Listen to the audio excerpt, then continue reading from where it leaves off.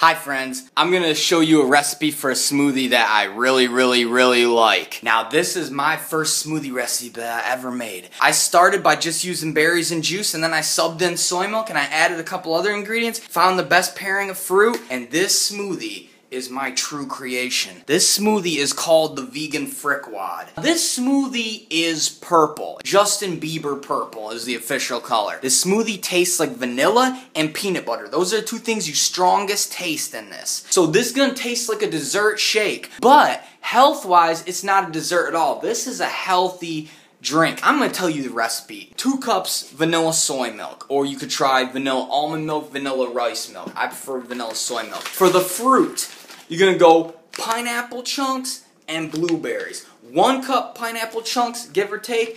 1.5 cups, give or take, of blueberries. Kale.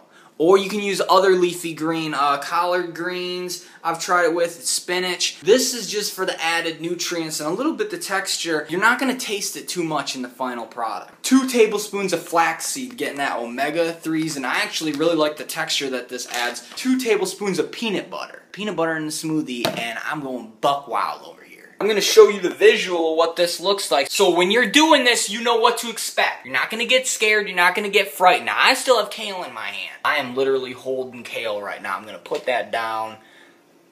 I'm kale free now. Every now and then I'm sort of bored, and I need you tonight, and I need you more than ever, and if you hold me tight, we'll be holding on forever.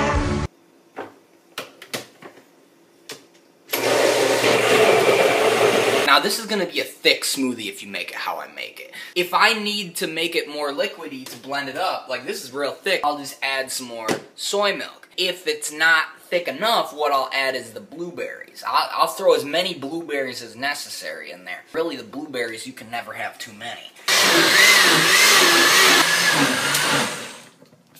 I want it to be thick, but I want it to be very smooth. I don't like chunks of the fruit. Also, if you're using these leafy greens, there may be little strings in there from those or something. So I like grinding it hella, and that means turning it on the high for a while there and just taking some selfies while you're blending.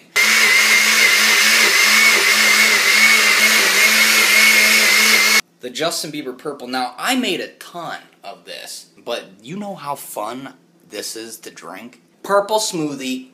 Tastes like vanilla and peanut butter, healthy as frick. This, my friends, is the vegan FRICKWAD. Upon the time I was falling in